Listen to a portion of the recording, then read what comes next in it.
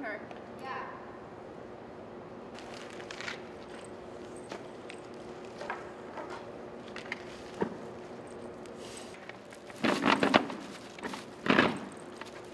And I'm probably going to need more salt, Susan.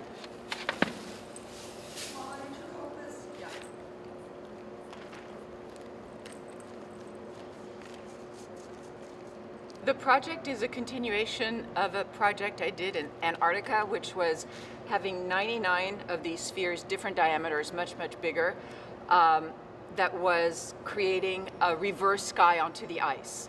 And it's also a peak preview at a project I'm going to do at the Salt Flats in Bolivia. And what this is the idea of either a black hole or that's in the middle of a spiraling galaxy that's also in the middle of a hexagonal structure. When the piece is done, it will be in the middle of this triangle. And Pythagoras used to talk about how the entire cosmos was covered in a hexagonal pattern. So this is a chunk of what I'm going to be doing also as a performance in Bolivia. And it's with salt, and the sphere is blue made out of fiberglass. And I'm also working with Mollie McKinley, where she's doing a sculpture up in front, and we have photographs that are of our installations that are side by side to show the two different artists working in installation. And the salt, why did you choose salt? Salt. For a number of reasons. Salt is one of the purest forms. I like to work with pure material, like pure pigment, pure gold, pure salt. I like something happens alchemically when you work with pure materials and you put them together with very simple forms. It affects how we look at things. It affects us alchemically. It changes something. So that was one of the reasons. The other is salt is we can't live without it. And politically, there's been lots of wars over salt and what's going on with the ocean and a lot of different, so there's different levels of why I use it. I also used it because it is so pure white. It's actually table salt, and the pure white looks like snow or ice that I did the project at both the North and the South Poles.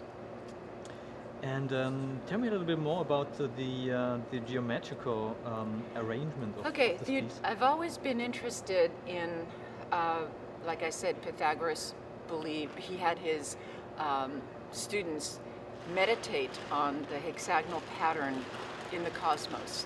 And in 1996, I represented the US for the Cairo Biennale at the Pyramids, where I overlaid a pattern of a hexagonal structure both in the sky and on the ground that showed that this kind of sacred geometry that maybe exists that we can't see. So what this is a chunk of that. It's one piece of that hexagon. It's a triangle at this point. So I'm very interested in sacred geometry. I'm interested in alignments and in aligning the body to the earth and to the cosmos. The blue sphere. The sphere? I've worked with this color since the mid-70s. The reason I use the color is the relationship between the earth and the sky. I'm totally interested in that relationship. And it's so opaque the way that I paint it that it's totally, it absorbs light and yet it also reflects light. I'm really interested in that. And when people look at it, everybody's, you can't tell, like especially on a white surface like this, you can't tell if it's flat. Perceptually, all these things happen with it. So I'm really interested in the relationship of color on a very blank kind of surface, bright color. And maybe your collaboration with Mollie. How did this evolve, and how did this come about? That's really exciting. We actually met through the artist Susan Kaiser-Vogel, who introduced us a year ago when I came to New York for the Armory. And Mollie and I actually came to the old school here, and we met Natalie Kovacs, who's our curator. And we met her in a really interesting way. We came up to the space where she was. We didn't know her. And we were just looking at the exhibit, and all of a sudden this woman jumps out and said, "Hi, I'm the curator here. If you have any questions, ask me." So, and then it turned out that when we exchanged business cards, that she had known of me because a friend of hers was on his way to a project that I did with the Getty Museum for their performance festival, the PSD Performance Festival, which was of using 300 people in red suits coming down a mountain, making a red line. And so when she found out who I was, she was like so excited and put me immediately in that show. And then when she found out about this show, not long ago, she called us both and said, "I'm thinking about the two of you have to be in the show together." And the show is called New Mysticism, so we really thought there was all this incredible relationships. And then Susan Kaiser-Vogel has been helping me because she's also a Mason and into sacred geometry. Mason meaning somebody who does bricks in her work. And so we're all kind of interrelated. So it's really, really interesting how it's all come together. And what Natalie wanted to do was for each of us to have, Mollie and I, to have a sculpture and then to have adjacent photographs of our installations so that there was some kind of relationship or not between the two. And so that's what we have. We have photographs and slide projection. Nice shirt.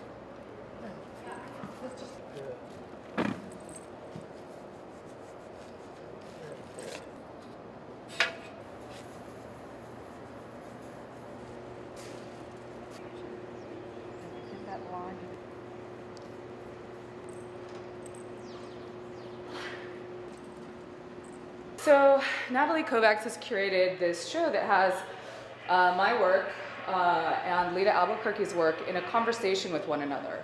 So Lita comes from the West Coast, and she has a very West Coast approach to dealing with wide open spaces, and she does huge ephemeral installations in Antarctica and in the desert, Mojave. And I'm working in a similar environmental sort of way, but in a very East Coast way, and I'm a different generation, of course. So these works kind of have a dialogue about relating to nature and mysticism. I use a lot of props that are a bit more pop culture, a little bit more store-bought, beach balls, surfboards, that sort of thing. And Lita makes her own balls out of fiberglass and covers them in beautiful cobalt blue.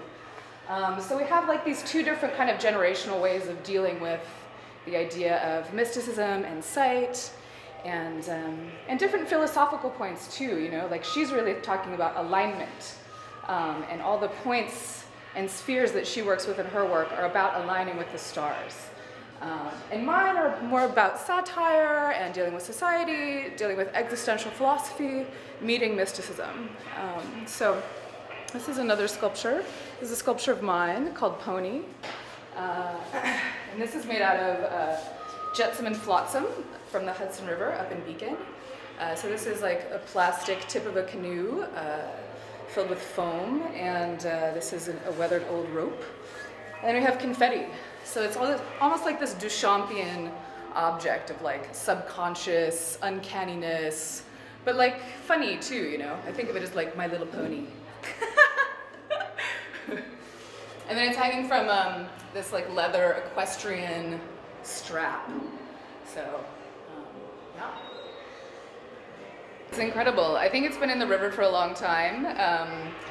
It doesn't look like anything I've ever seen before, but I have a studio up in Beacon on the Hudson River, and I gather these sort of uncanny objects that are almost like, the beach is like in between the conscious and subconscious mind for me. So I find these strange things, and yeah, like this is a whale and whatever else, but so I find these things and I make large-scale installations out of the jetsam and flotsam, and I also create videos based on those installations, often in remote sites in nature. So the videos are an artifact of a place that the viewer themselves could not go to, built with these sort of uncanny objects. And this one just seemed to be a sculpture, so most often their installations are sets for video pieces, but this one just had its own life force as a whale or whatever it is. And